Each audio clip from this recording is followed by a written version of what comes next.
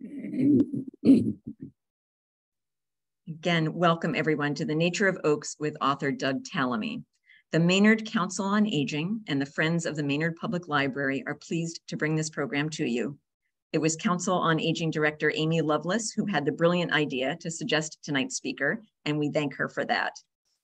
Please use the Q&A feature in Zoom to enter your questions at any time, and we will answer as many as we can in the final portion of the program.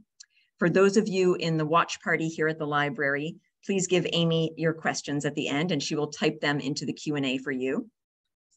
For those at home, you can turn on captioning if you'd like to have the caption text displayed during the talk. And now it is my honor to introduce our speaker. Doug Tallamy is a professor in the Department of Entomology and Wildlife Ecology at the University of Delaware, where he has authored 111 research publications and has taught insect-related courses for 42 years. Chief among his research goals is to understand the many ways insects interact with plants and how such interactions determine the diversity of animal communities.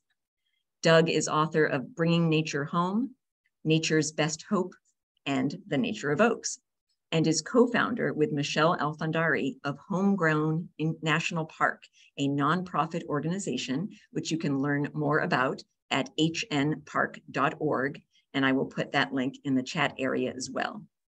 With that, we welcome you, Doug, and turn things over to you. Thank you very much, Jean.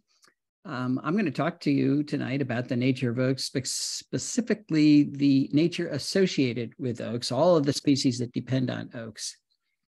But before we do that, let's remind ourselves what E.O. Wilson told us way back in 1987, that insects are the little things that run the world. And he had one simple message in that paper: life as we know it depends on insects. That means we got a problem today because our insects are disappearing. We've already lost more than 45% of the insects on planet Earth. And we've lost them because lights kill insects. Neonicotinoids kill insects, and they're used in all that light green area. Deforestation kills insects, cars kill insects, climate change kills insects. When you take an area like this and you turn it into that, it kills insects. What does any of this have to do with oaks?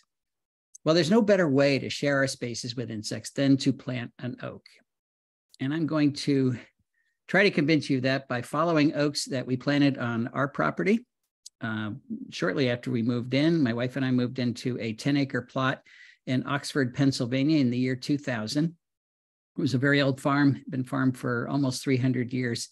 And the last thing they did was mow it for hay, but they took it out of mowing 3 years before we moved in. And when you mow for hay in Southeast Pennsylvania, what you're really mowing is all the rootstocks of all of the invasive plants: multiflora rose and Oriental bittersweet and Japanese honeysuckle and bush honeysuckle and autumn olive and on and on and on. So when they stopped mowing, what came back? That's what our property looked like. You can't restore anything when you've got all that stuff around. So we got rid of it. And by we, I mean my wife, Cindy. Invasive plants are a serious, serious issue. They're ecological tumors. And most people just feel like giving up because they're so hard to get rid of. But Cindy got rid of them. And if she can do it, you can do it too. What was I doing? I was planting plants, particularly oaks. The first year that we moved in, there was an oak mast in the white oak group, and there are a couple of white oaks down the street about a mile, and they dropped a lot of acorns. So I gathered them up, I planted them. They germinate in the fall. Members of the white oak group germinate in the fall, and that's what they look like. And then they send up their first leaves the following spring, and that's what they look like. And that's about all they do that first year. And it gives people the impression that they're growing very, very slowly. Well, in fact, they're not growing that slowly. It's just that most of the growth is happening below ground and we can't see it. Here's the little oak we're going to follow.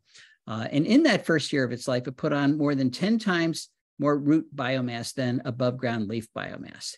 I've got it caged, keep the deer off. If we don't cage our oaks these days, the deer get them right away.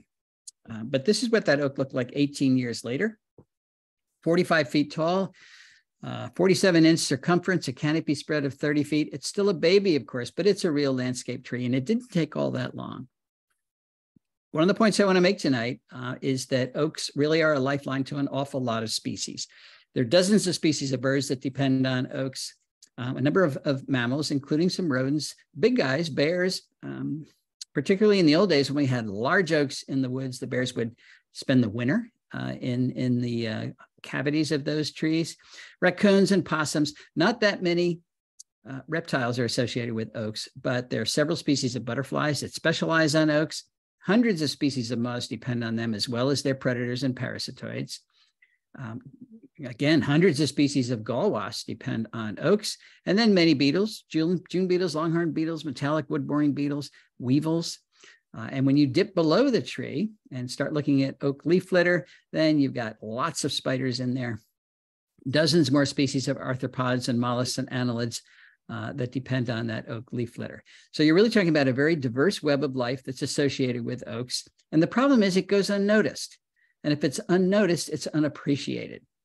And that is exactly why I wrote The Nature of Oaks. It is a month-by-month guide to the life of that occurs on your oaks. And the goal was to provide the knowledge that generates interest. And interest often leads to compassion.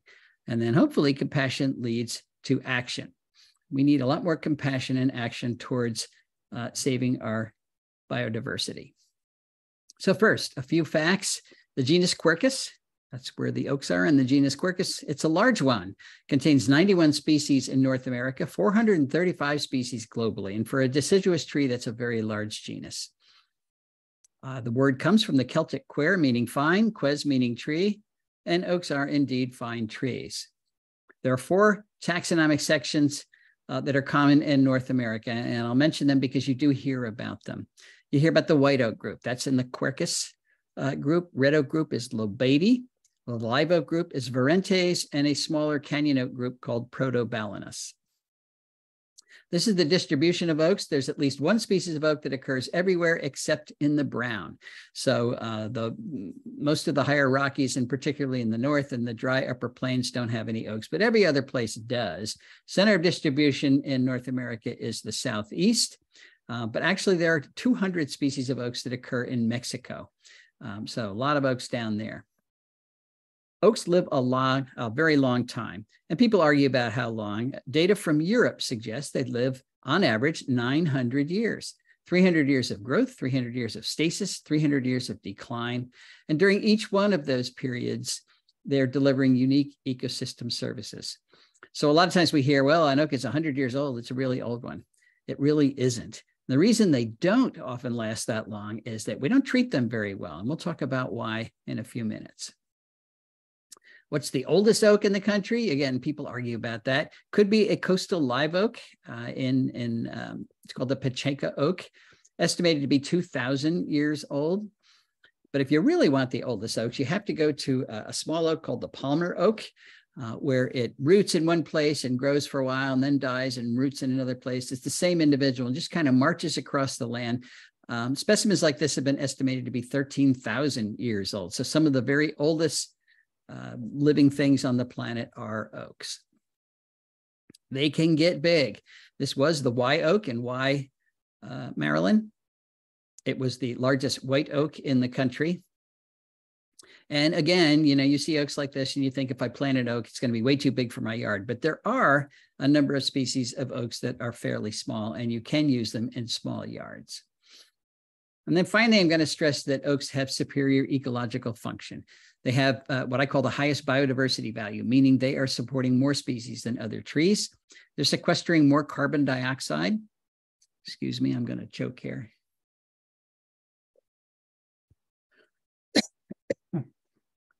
And that's, of course, very important today, pulling carbon dioxide out of the atmosphere, out of harm's way, and locking it up in their tissues and then holding it all those years.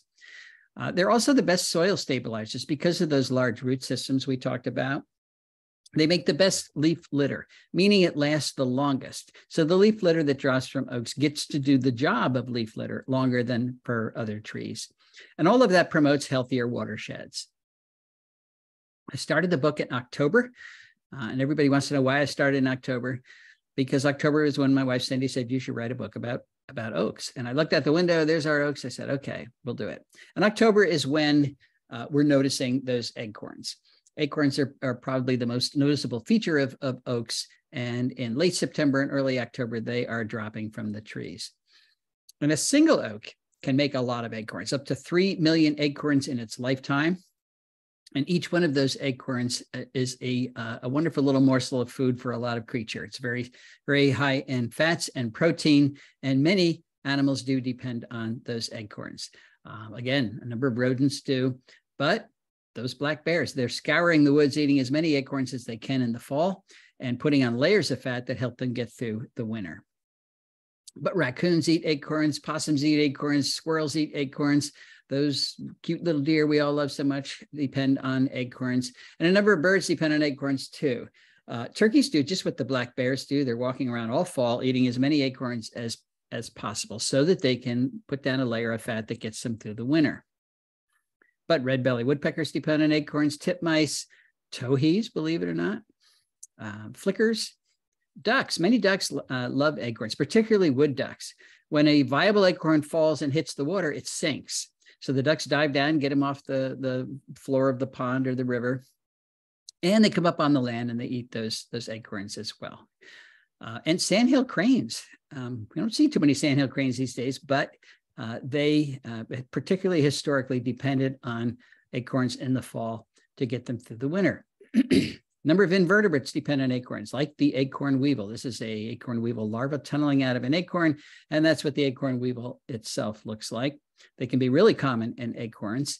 This is called the acorn moth. It's actually a species complex, several species, but they all look the same. And they're doing what the acorn weevil does. The larva caterpillar develops inside of acorns, and then they tunnel out and become the acorn moth. So you have all these things eating acorns. And if you go and look under a tree, maybe a week and a half, 2 weeks after those acorns drop, it's utter destruction. All the viable acorns have been taken away or eaten or crushed. And you might wonder how oaks ever successfully reproduce. This is where a very ancient mutualism between oaks and jays comes into play. They both evolved pretty much at the same time, about 56 million years ago, in what is now the Arctic, and right away they got to know each other and like each other. Jays, of course, get food from oaks in the form of those acorns. What do jays do for oaks? Well, they provide mobility. Jays are dispersing those acorns, and they allow oaks to move farther and faster than any other deciduous tree in the world. And this is how that works. When jays pick up acorns, they store them for winter food. They don't cache them, so they're not piling a bunch in one place. They bury them individually. Even though they'll carry more than one acorn at a time, they will bury them individually. So what they do is they pick up an acorn and then they fly up to a mile before burying that acorn. And I actually read not long ago, 1.5 miles. So they go a good distance from the tree. Then they find a disturbed area and tap the acorn beneath the soil surface. Now, if they think another jay watched them do that, they'll wait around for a few minutes, then they'll dig up the acorn and they'll move it, because jays know that jays steal acorns. And of course, the object is they're going to go back in the wintertime, find that acorn, and have something to eat. They can be very busy in the fall, particularly during a mast year. A single jay can bury 4,500 acorns. The key is it only remembers where 1 out of every 4 acorns is, which means a single jay can actually plant 3,360 oak trees each year. And if they're doing that 1 mile or 1.5 miles from the parent tree, that's a dispersal rate much farther than other organisms move acorns. It's not just blue jays that are doing it. All the species of jays do it. We have 7 or 8 species of jays in this country, including scrub jays, Steller's jay, the Mexican jay, the green jay, the pinyon jay. They're all moving acorns in the same way. Acorn woodpeckers in the Southwest, very beautiful bird, also have a specialized relationship with acorns. Ecologically, they're doing pretty much the same thing. They're storing acorns for the use during the wintertime, but they don't store them underground. They store them above ground in what we call acorn trees, trees where they have drilled holes. Then they stuff an acorn in there, and that acorn will spend the winter safe and sound in that hole. Well, acorn trees are used year after year, and there can be up to, well, many thousands, 50,000 holes in an acorn tree, which makes it a very valuable resource. So acorn woodpeckers work as family units in protecting that resource, and they'll chase away any other acorn woodpeckers. So the end result is that if you have an acorn tree in your yard, it turns out to be enormously entertaining. Okay, November is when you might look back and say, well, gee, there were a lot of acorns this year, or not many at all. Rarely do we have just a moderate amount of acorns. When you have a lot, it's called a mast year. And when you have very few, we don't call it anything. But that asynchronous type of reproduction is unusual, so we need to explain it. And at least 4 hypotheses have been advanced to explain why oaks mast: predator satiation, predator reduction, improved pollination, and energy partitioning. And these are not mutually exclusive. They all could be operating at the same time. So let's talk about each one of those. Predator satiation, that's an acorn weevil outside of the acorn. And as I said before, they can be really numerous in acorns. Up to 90% of the acorns can have an acorn weevil in them. Well, imagine if oaks made the same number of acorns every single year. The population of acorn weevils and acorn moths and squirrels and deer and all the other things that depend on acorns would stabilize around that constant resource. And they'd eat all the acorns. Oaks would hardly be able to reproduce. But if they make variable numbers of acorns, so let's say they make a whole bunch one year and you get a big population of squirrels and of acorn weevils, and then the next year there's almost none. Then the populations of these acorn predators decrease, they crash, there's actual starvation.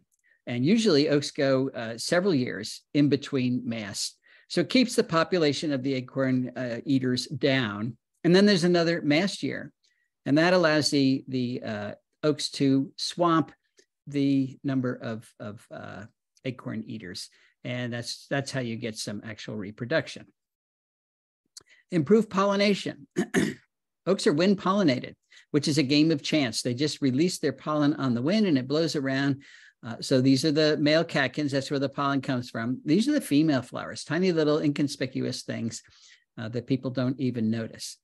Now, the key is that a single oak cannot pollinate itself because its pollen is released before its own flowers mature. So it has to receive pollen from another tree. And if oaks all over the place are releasing their pollen at the same time, there's a much greater chance that you will get successful pollination, and that adds to masting. Then finally, energy allocation. By the way, if you're wondering whether oaks can have good fall color, they can. This is a scarlet oak in my yard, very beautiful tree. Energy allocation, there's never enough energy to go around. So oaks tend to partition it very, very discreetly. They will either put a lot of energy into reproduction, making acorns, or a lot of energy into growth, but rarely do they do both at the same time. So again, those 4 hypotheses are not mutually exclusive. They all could be contributing to the evolution of oak masting. Okay, December. December is when you might notice another unusual feature of oaks, particularly in the white oak group, and that is it's called marcescence. They don't drop their leaves. This is a deciduous tree that hangs onto its leaves all winter long. So it's a funny word, but we describe this as marcescence. And again, very unusual. Most deciduous trees drop all their leaves, but oaks do not. So why? Well, the leading hypothesis in this case is that it wasn't that long ago, 8,000–9,000 years ago, when there were a lot of large Pleistocene mammals around. This is the group of large mammals that occurred in Mexico alone. 3 species of mammoths, the giant sloth that could reach up 18 feet, camels and elk, and I think the Earth had 44 species of rhinoceros. So a lot of things were out there, including deer, and many of them were browsers, just like our white-tailed deer. And browsers are not out there eating the grass in your front lawn. They are eating woody material, particularly buds during the wintertime that will become next year's growth because that's where all the nutrition is. Well, if oaks protect those buds with the dead leaves from the previous year, it makes it a very untasty, unpalatable mouthful. And the distribution of marcescent leaves supports that hypothesis because they're only on the lower part of the tree. When you get up about 18 feet, then the marcescent stops. There's no leaves being retained up there. So it's impossible to test this hypothesis now, but it does make a nice story. And marcescence provides oaks with a very nice landscape trait, and that is that you can use them as a screen all year long. So if you don't like your neighbor, you can plant a white oak and screen them out both in the summer and the wintertime, and it'll be great. Okay, January. This is, of course, when it's cold and people are not outside staring up in their oaks very much. But if you do, you're likely to see tiny little birds up there flitting around. You might say, oh, they're up there playing. Birds don't play. They're on very tight energy budgets. So tiny birds, I'm talking about things like chickadees and things like titmice and things like the golden crowned kinglet. Well, chickadees and titmice, of course, are birds that are feeder all winter long. And we think that's all they need is seeds. Well, only 50% of their diet is seeds in the wintertime. And the rest is insects and spiders. So maybe they're up in our oaks looking for insects and spiders. But we know there's not many insects and spiders in oaks during the wintertime. So it's a little confusing. This is really confusing, the golden crowned kinglet, because it's not a seed eater at all. It's entirely an insectivore. It should have migrated to where there's a lot of insects in the wintertime, but it doesn't. It stays here in the wintertime. And that has created what we call the kinglet paradox. Why are they here when they're eating insects that aren't here? Well, Bernd Heinrich, he's actually a retired entomologist. He writes a natural history column in the magazine Natural History every year. He does not like paradoxes. So he actually looked in the crops of golden crowned kinglets in Maine in January, and he found they were full of caterpillars just like this. And it turns out that there are a lot of caterpillars up in oak trees, even in the wintertime. We don't see them because they look just like sticks. And when it gets really cold, there's one right there, they shrink a little bit, but they don't freeze because they've got antifreeze proteins in their cells that keep their cells from bursting. And then when it warms up, they swell a little bit, but they really are just sitting there all winter long because there is nothing for them to eat. So there's no more kinglet paradox, but now we have to wonder, what are the caterpillars doing up there? Why are they there? Most insects overwinter as eggs, or they overwinter as pupae or chrysalids. Or a few of them overwinter as adults, but very few overwinter as larvae, as caterpillars. Well, if you think about it, if you overwinter as an egg in the spring, you have to hatch out, and then you're a tiny little thing. So in the spring, of course, that's when these new leaves are busting out, full of nutrition. If you are a large caterpillar, you can easily outcompete any of those tiny guys that have just hatched. If you overwinter as an adult, you've got to emerge as an adult. Or as a pupa, you've got to emerge as an adult and find a mate and then lay eggs. So again, those caterpillars can easily outcompete those tiny little caterpillars. So again, very tough to test this hypothesis, but that is our best guess, that they have a competitive edge, endless amounts of resources if they make it through the winter as a large larva. February is the quietest time of year for oaks biologically, so it's a good time to talk about oak landscaping myths. And there are a number of them. I hear these all the time. Oaks are too expensive to use. They grow too slowly to use as landscape plants. And then they get too big. I hear people say, I'm not going to plant an oak because I won't live long enough to enjoy it. And it'll get too big and ruin my yard. It'll fall over and crush my house. It'll lift up my hardscape. Well, myths often have some amount of facts associated with them. So let's look at each one of these and decide what is fact and fiction. Do oaks are oaks too expensive to use as landscape trees? They can be if you insist on instant gratification, if you insist on planting a large tree, and a lot of people do insist on that. You actually can pay thousands of dollars for a large oak. Now, it used to be that when we grew trees in pots and they got to any size, they became root bound. The roots went around and around and around. And if you plant that, they'll continue to go around and around. And they'll eventually strangle the tree and die. So you never want to plant an oak that is root bound. But these are called, this is new technology, it's called air pots. And now you can grow large trees in pots without them becoming root bound. But they end up with a very small amount of root mass compared to the amount of tree that they have to service, which means when you plant them, they sit there for a long time trying to build up the root mass necessary to support the size of the tree. And that can be problematic. This was a planting. It was at least 10 oaks that I ran across a few summers ago in Newark, Delaware. I don't know how much they spent on this, but every single one of those trees died. Whatever they spent was a total waste. And it was because they insisted on planting large trees when they didn't have to. The other option is balled and burlap, where they chop off the roots, wrap it up in burlap, and sell it to you in that state. Very hard on the trees again. And again, when you put it in the ground, it's going to sit there and try to rebuild those roots. And that can take a decade to do. If I plant an acorn the same day I plant a tree like this, and I actually have done that, the acorn is going to be bigger and healthier at the end of 10 years than that tree I spent a lot of money on. And here is living proof of that. This is a willow oak that I planted as an acorn the same day I planted this red oak that was 15 feet tall. The red oak has struggled ever since, and the willow oak is doing really well. Now, I know it's not the same species. Willow oaks grow fast, but so do red oaks. It just gives you an idea that planting from an acorn is okay. And of course, the acorn was free. And this is a great way, a great size to plant your oak. Just find acorns in the fall, plant them, and in the spring, they get to about this size, then stick them in the ground. Again, free. I'm not trying to kill the large tree industry for nurserymen, but I would love to have them offer small trees too, so that people who are not going to spend thousands of dollars will have access to oaks. The more and more State Department of Natural Resources are offering oak acorns or even seedlings. I know Maryland does, Pennsylvania does, Virginia. I don't know about New England, but the demand for oaks is increasing, and that might be an option where you can actually get some free trees.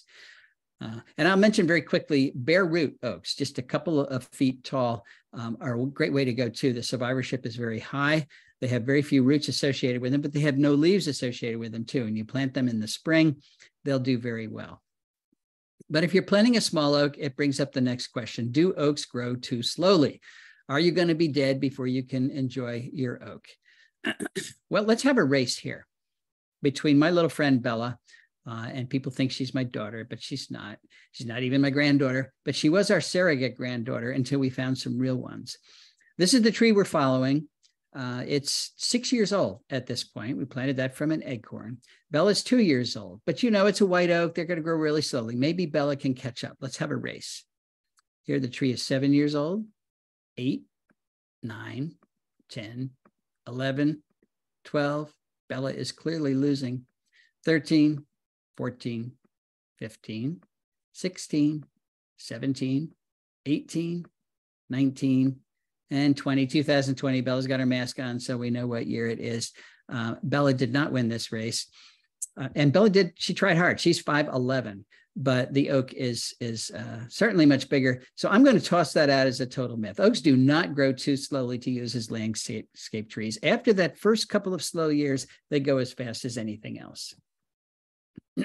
And keep in mind, one of the reasons we want to plant more oaks these days is that they have such high biodiversity value. They are passing on their energy to the food web in your yard, and they do that the very first year. You don't have to wait decades or hundreds of years for them to start to support the life around you. This is a pin oak that's just popped its head above the leaves, and here's a caterpillar standing on the ground eating the leaves of that tree. Are oaks too large to use in small yards? Well, there's no landscape designer or landscape architect that's going to spec a large oak for a yard this small, but they used to. This is a street lined with large oaks as I drive into the university in Newark, Delaware. And I'm sure these oaks were planted the same time these houses were built, which was more than 100 years ago. But remember, 100 years ago, there was no air conditioning. So these oaks provided a valuable ecosystem service. They dropped the temperature of these houses by 10 degrees in the summertime, and they also protected them from wind during the wintertime. And they fill most of the yard. But again, nobody's going to recommend it. Look, they haven't lifted up the hardscape. They haven't fallen over and crushed the house. So these guys have gotten away with that. This is a very large oak next to a large church in Chestertown, Maryland. Fortunately, they didn't cut the oak down when they built the church. So again, you can find it. This is a very large Gary oak, Quercus garryana in Portland, Oregon. It's one of the prized trees of the city, as a matter of fact.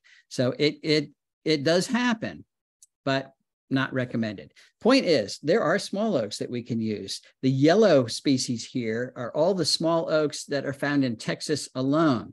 In the east, this is the primary one, dwarf chestnut oak, Quercus prinoides, would be the one you'd look for in New England. This is what it looks like.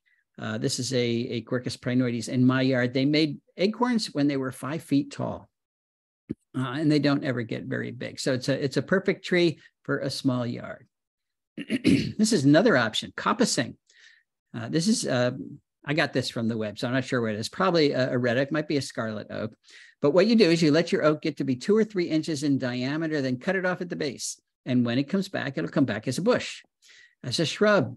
And you can cut it off every time a leader takes over, every couple of years, cut it off again, and it'll stay a shrub. It'll stay a shrub for 200 years if you do that. So you get the advantage of oak foliage in your yard without a giant tree. And people ask, is it going to make acorns? No, it's not. It stays in the juvenile state. This is a Quercus garryana that somebody has been chopping off, again, in Portland, Oregon. I don't know if they're doing it on purpose or not, but it shows you can have oak material in your yard without it being gigantic. But if you do let your trees get big, are they going to fall over and crush your house? Well, they can. Big trees fall over. And when they do, we hear about it on the news. You know, there is a rule in the news. You are not allowed to report any good news. You're only allowed to report when the tree falls over. You never report when the oak does not fall over during a storm.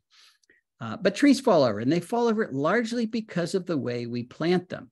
We plant all of our trees as specimen trees. We don't want them near another tree so that they can reach their full grandeur and height and width.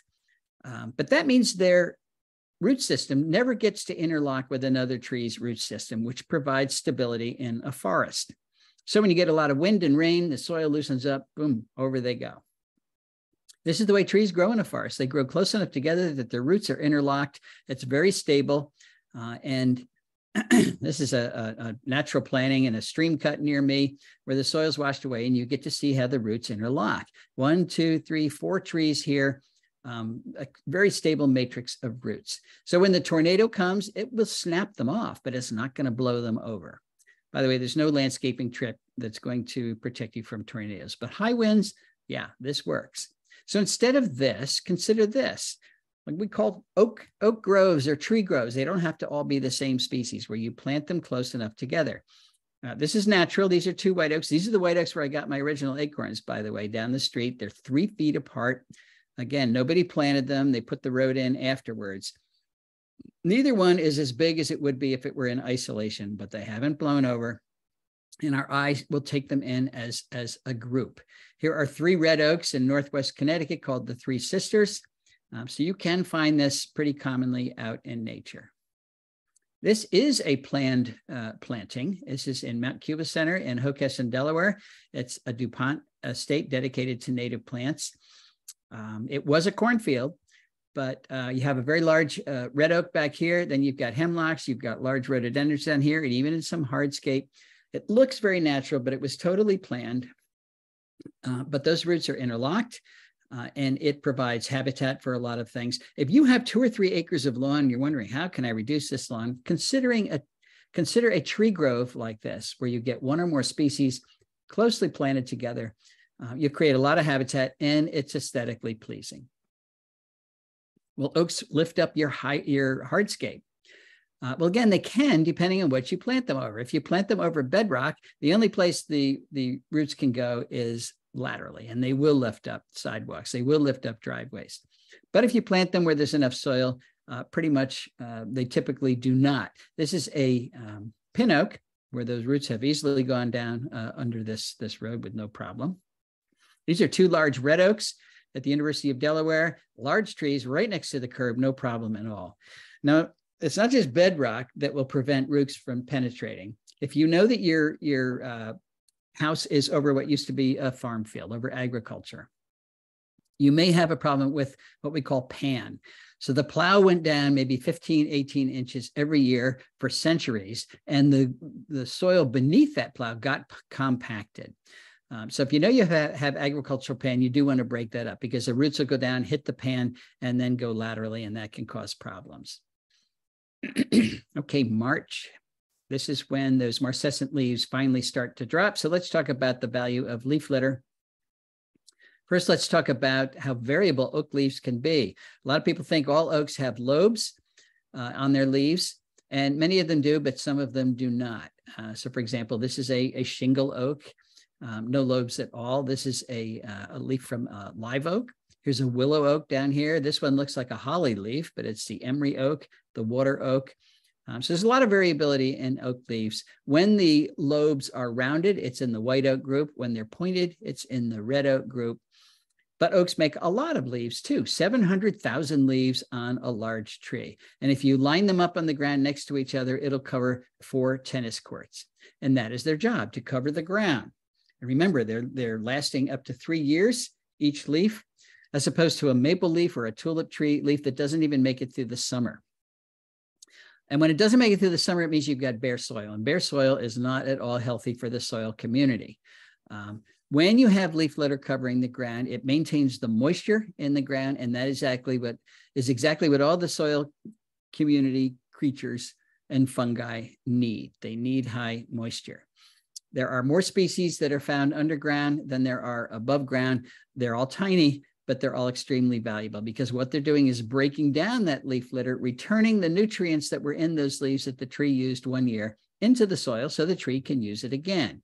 So of course, if you rake your leaves away, you have deprived the tree of all of those nutrients. And if you do that for 50 years, it really does shorten the lifespan of the oak. But people worry, oh, if I leave the leaf litter in my flower beds, then the flowers won't be able to get through. Well, this is a fern. I'm not going to call it a planting because nobody planted it, but the ferns get through easily. And I just watch it at my house. These are wood poppies.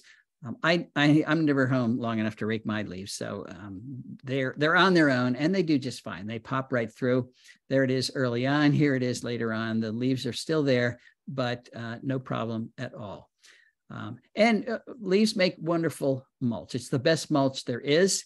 This is native Pachysandra. Here's Virginia creeper growing right over those leaf mulch and lots of other options. So you really can garden and keep the leaves on your property at the same time. Oak leaf litter is extremely rich in life. In 1 square meter, you can have 250,000 mites, 100,000 springtails. This is a Smintherid springtail, 90,000 proturans. Those are primitive little insects. And 1 million nematodes. And all of these guys are breaking down those leaves and returning the nutrients to the soil. Some of our most beautiful butterflies depend on oak leaf litter, like the banded hair streak. This butterfly is pretty common. We see it fairly often, but this is what the caterpillars eat, dead oak leaves. Never seen a caterpillar. They're down there somewhere, but very hard to find.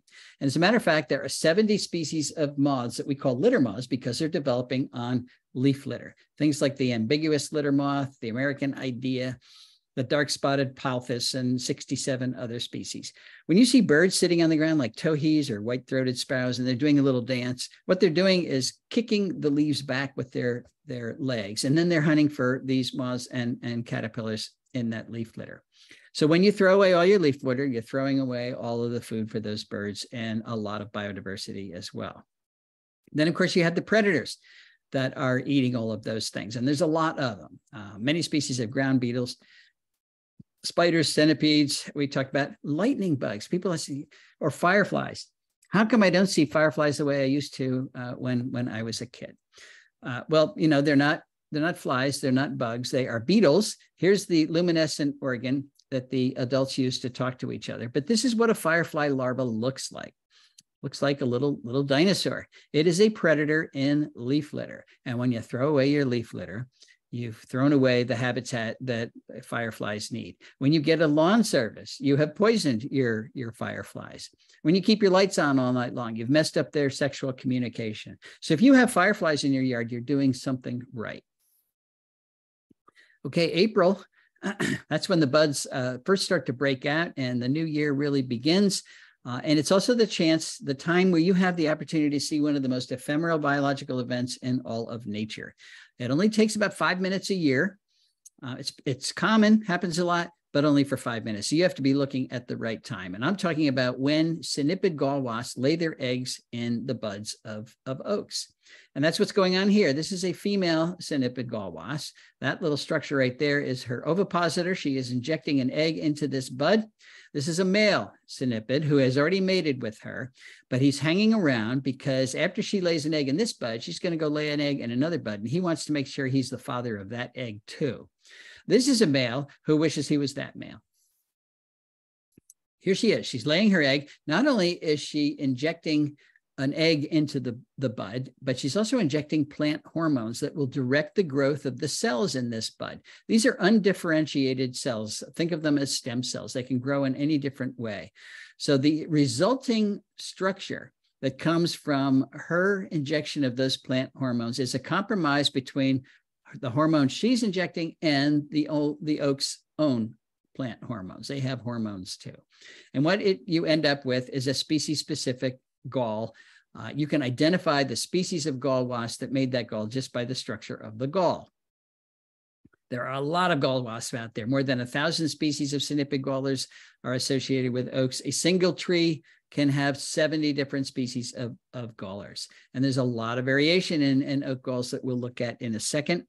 Another feature of oak galls, many of them anyway, is that they're hollow. This is the apple oak gall or the oak apple gall. I've seen it written both ways. And if you cut it open, you have a central disc in here, and that is where the galler is. The little larva is in there. Then you got this big open space. It's essentially hollow. And then the outside of the gall. What is that all about?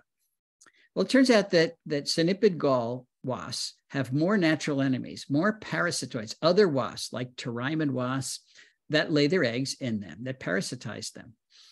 They're hit more than any other type of insect.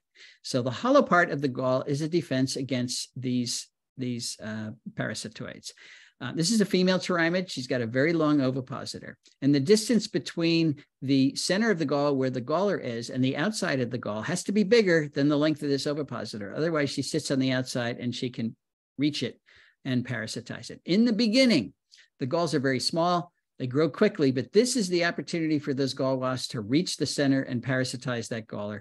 But very quickly, they'll grow to the point where it separates the galler from the outside of the gall, and the ovipositor can't reach it. This is a pterimid on the West Coast with the longest ovipositor, and it's got the longest ovipositor because it has to reach into the largest gall in the country on the Gary oak. And of course, it's the largest gall as a defense against that very long ovipositor. Again, a lot of variation in gall form and structure. Some of them are quite beautiful. Many of them are just circles, spheres on leaves or spheres on stems, but some are pretty attractive. This is looks like candy. This one looks like that.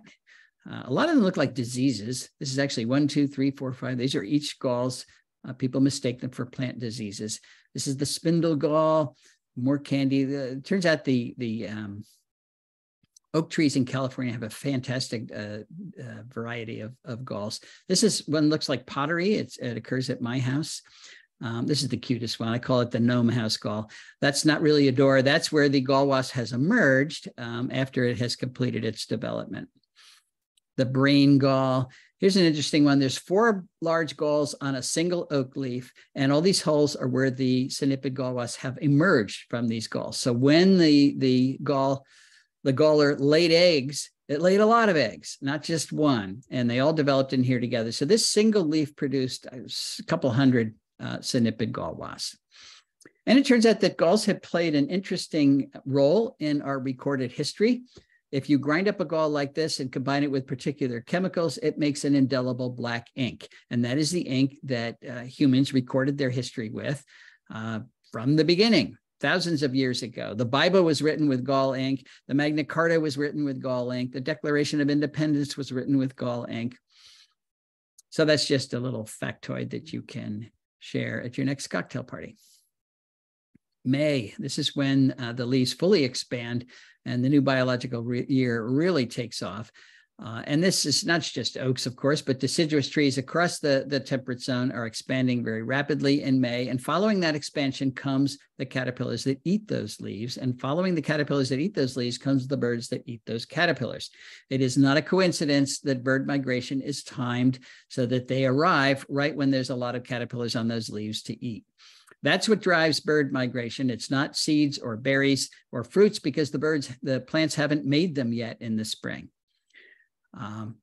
Birders, no, if you want to see particularly warblers, which are, real insectivores, you go to oak trees because that's where they are. And they are there because that's where the most food is. I had a student several years ago, Christy Beal, who actually measured the warbler activity, foraging activity on different plant families. So this first bar here, this we're on large trees and cemeteries. This is the Fagaceae. That's the family that oaks are in.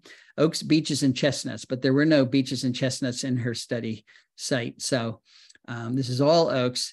And obviously, this is the number of minutes that the birds spent foraging on those plants compared to pines, compared to birches and members of the Rosaceae.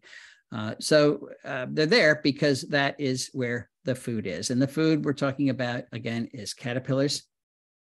Things like the purple-crested slug, the buck moth, the white-marked tussock moth, the saddle prominent, double-line prominent, white-dotted prominent, the checkered fringe prominent, the laugher. These are all oak leaders. The lace-cap caterpillar, the two-spotted oak punky, the skiff moth, the white-blotched heterocampa, the oblique heterocampa, the variable oak leaf caterpillar, the banded tussock moth, the red-line panapoda, the yellow-neck caterpillar, the smaller parasa, the unicorn caterpillar, the crown slug. These guys are called slugs because their heads are tucked up underneath. They're actually caterpillars. They are not slugs.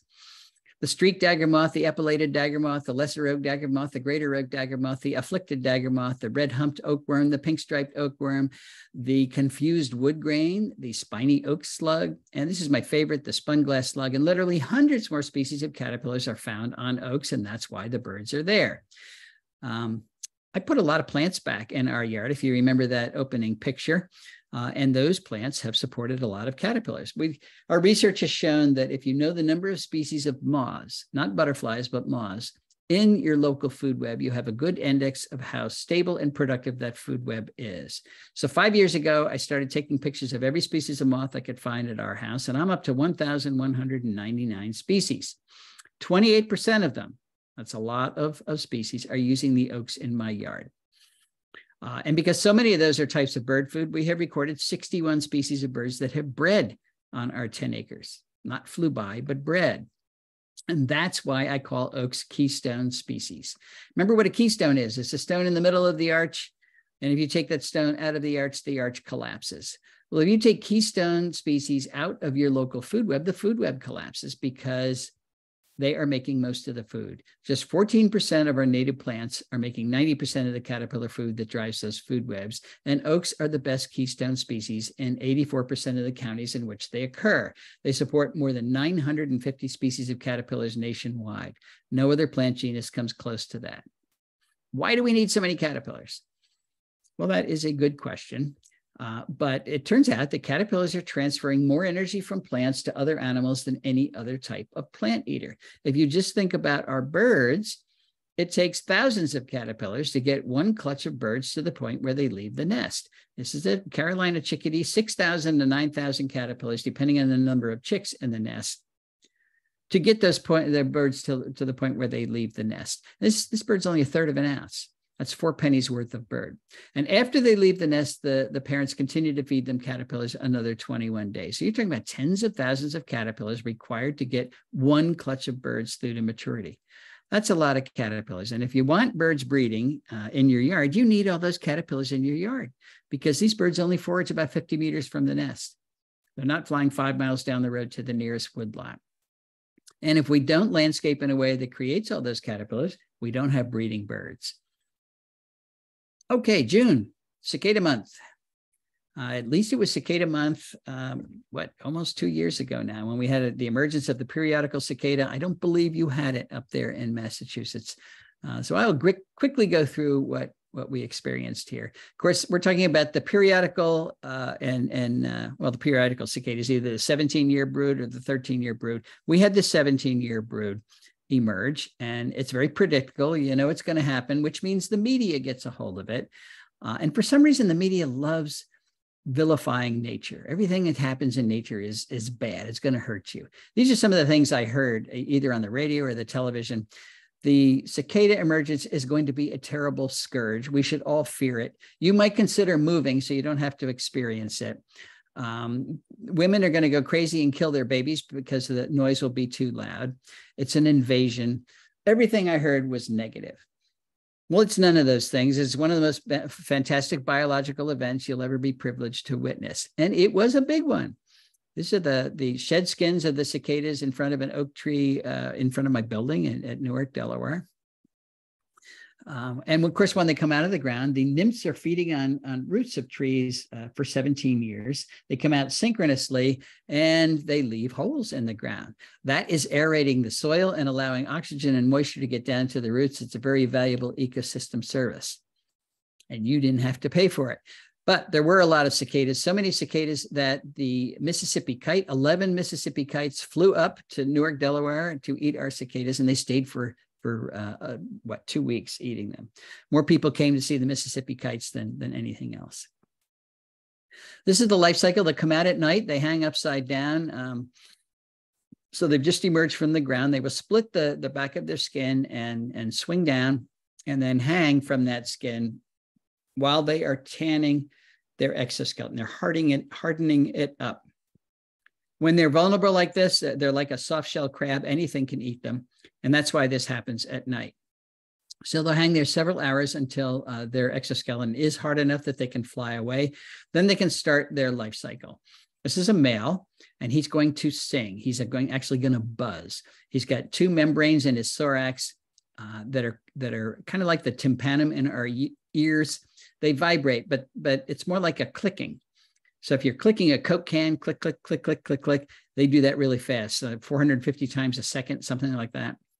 And it creates a buzz. And they do it as loud as they can because females will go to the males who are clicking and buzzing the loudest because that's a signal of male health. They want to mate with the healthiest male.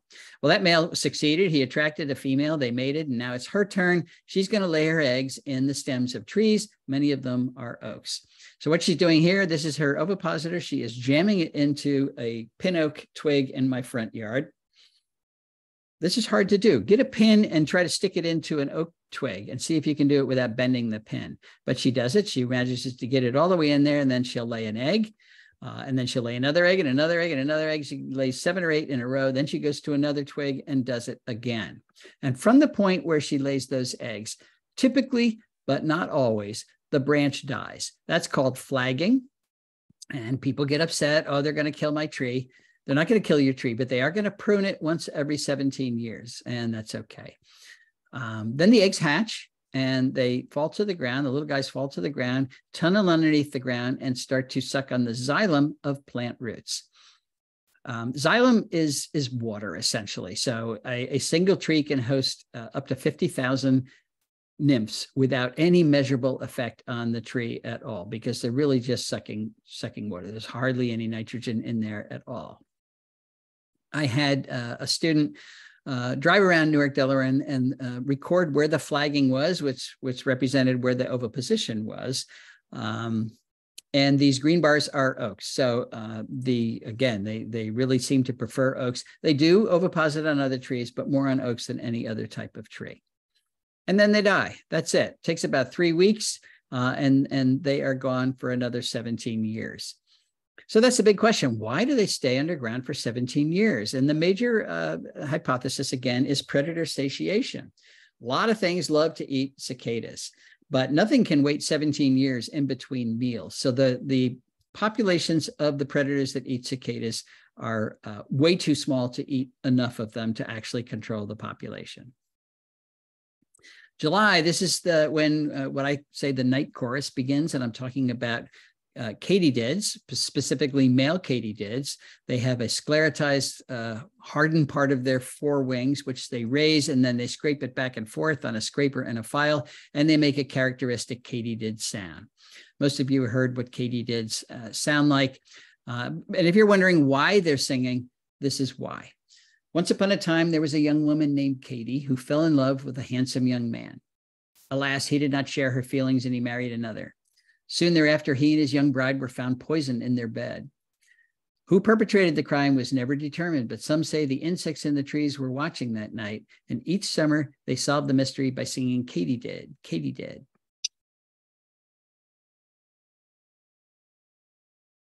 I hope you can hear that. I did a lot of camping in North Jersey when I was growing up, and that sound multiplied a lot by hundreds of katydids. Sang me to sleep many, many nights. So I love that sound.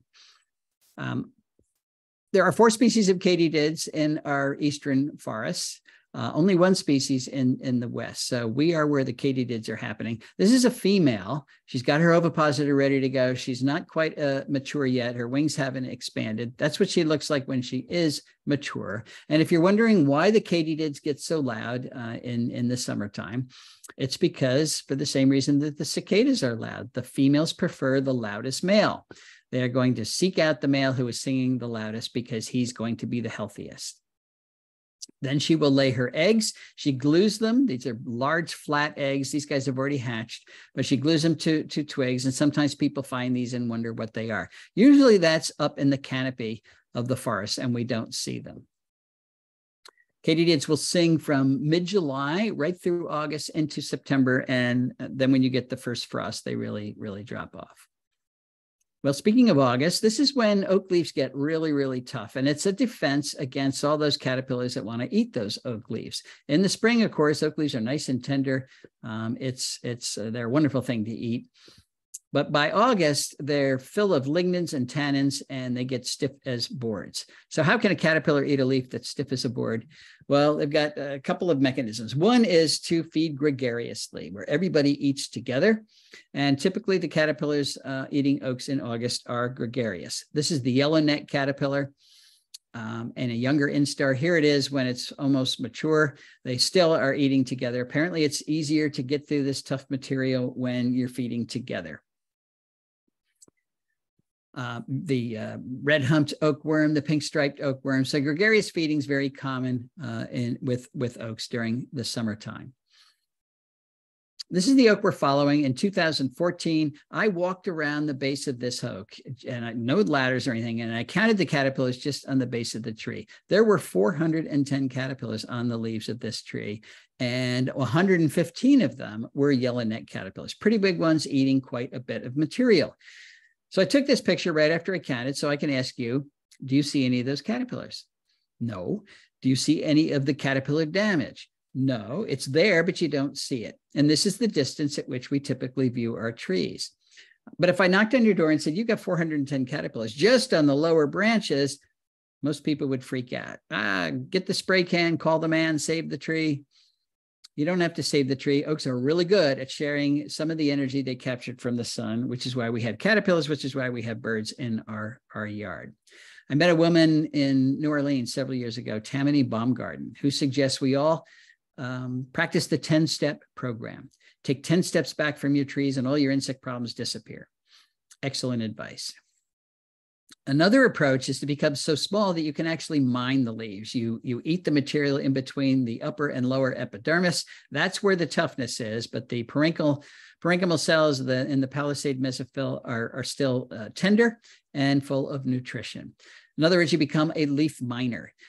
So a lot of caterpillars are leaf miners. Here's the egg was laid here, and the miner hatched. It was really tiny. This is called the serpentine mine because it ends up looking like a snake. The black line in here that's a caterpillar frash, the poops. They poke it all to the center. Then this is where they pupated, and that's the total amount of leaf material that this caterpillar ate. This is a blotched leaf miner. There's the caterpillar in there, just goes in a circle and makes a blotch that gets bigger and bigger, but not ever very big. Here it is backlit, and here it is with a very good picture taken by Salvador Batanza.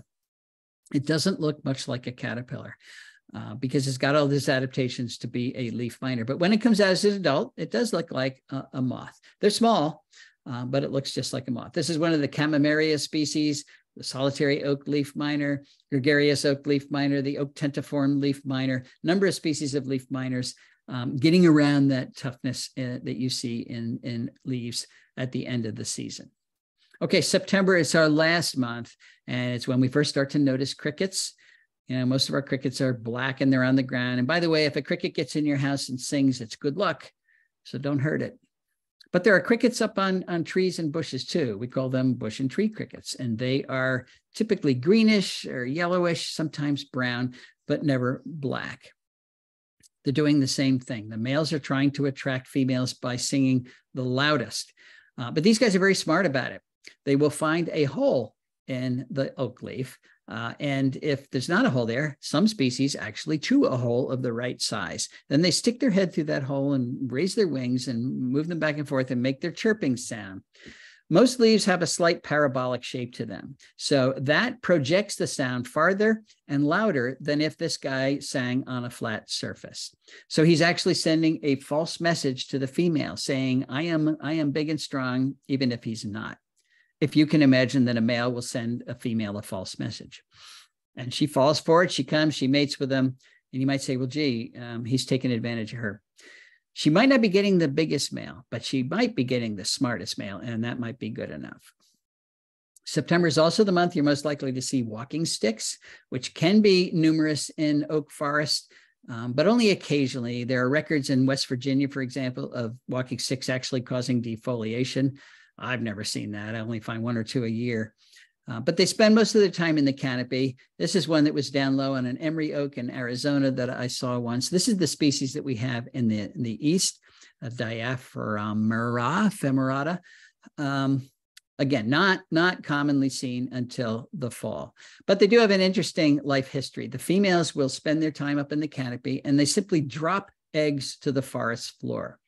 Some of those eggs will hatch that year. Some of the eggs will wait a year and hatch the following year. And some eggs actually hatch 2 years later.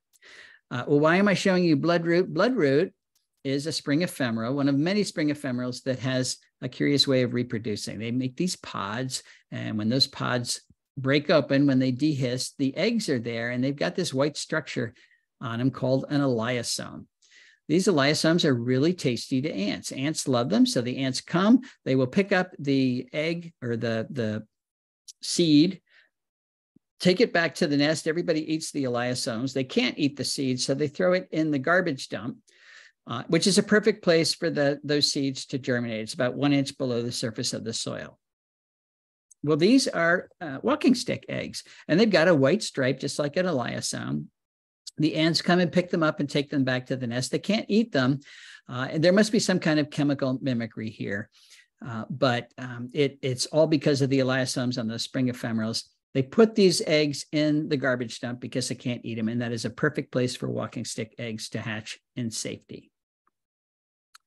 All right, we've made it through the year. We've talked about just some of the things that happen on oaks. So let's on a negative and then a positive note. We've got to talk about the biodiversity crisis that we humans have created. We hear about, birds disappearing and insects disappearing. They're not disappearing. We're killing them. We're killing our birds. We're killing our insects. We're killing nature, which is why we are in the 6th great extinction event the planet has ever experienced. It is a true biodiversity crisis. The good news is it has a grassroots solution. It's something that each one of us can address, and each one of us can make a measurable difference. There are 4 things every landscape must accomplish ecologically, ecological goals of every landscape. Every landscape has to capture carbon, pull it out of the atmosphere, help climate change by locking up that carbon in plant tissues and the soil. Every landscape has to manage the watershed in which it lies. Every landscape has to support a diverse community of pollinators, not for agriculture, but because they pollinate 80% of all plants and 90% of all flowering plants. And every landscape has to support a complex food web, has to pass energy on so that we have animals in our ecosystems. When you plant an oak, you are addressing all 4 of those serious ecological goals. You're capturing more carbon than other trees will. You're managing the watershed better than other trees will. You're supporting a more complex food web than any other plant.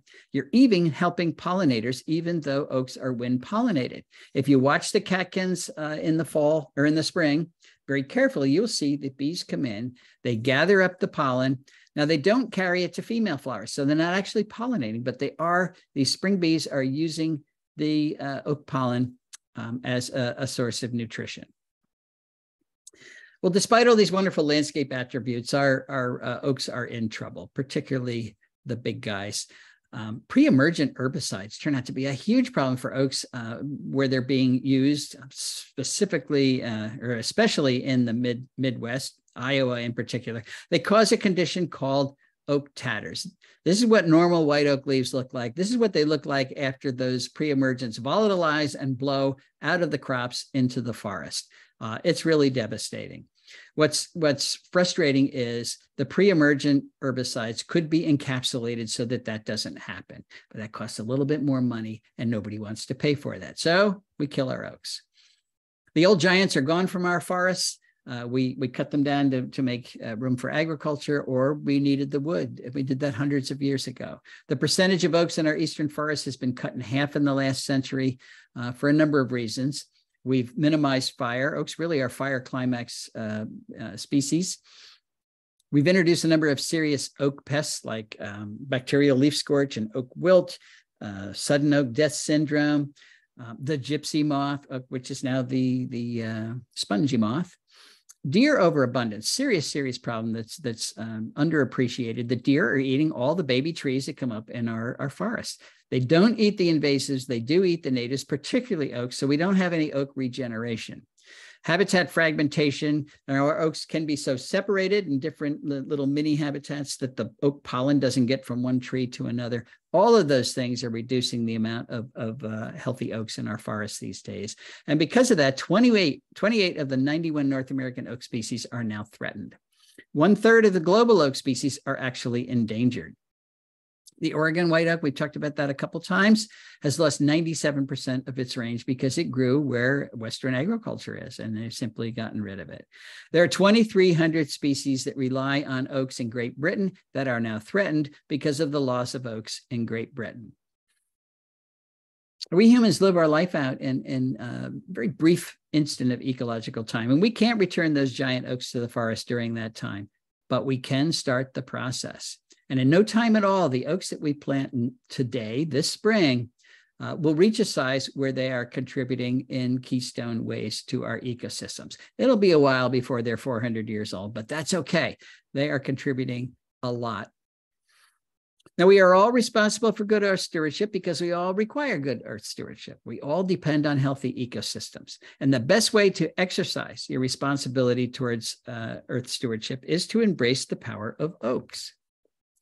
So for the sake of turkeys, chickadees, woodpeckers, warblers, jays, thrushes, fireflies, gulls, weevils, orthopterans, moths, for us, for our own sake, plant an oak, plant a living community, plant the future. Thanks very much.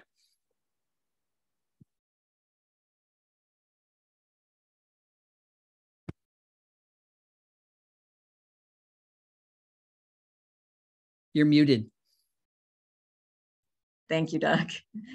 That was excellent. Okay. I feel like we got to sit in on one of your classes, Professor.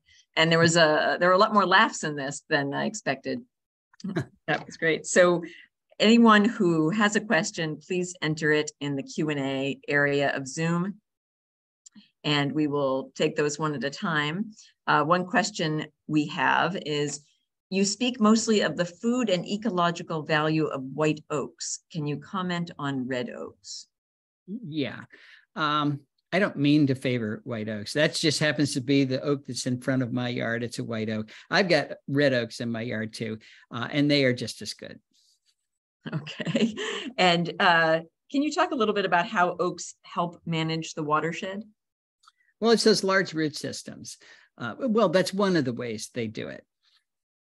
Plants hold water on the landscape. If if water falls on bare soil, it runs right off, and it washes that soil away. So the plants hold the soil in place. They hold topsoil in place. They create topsoil.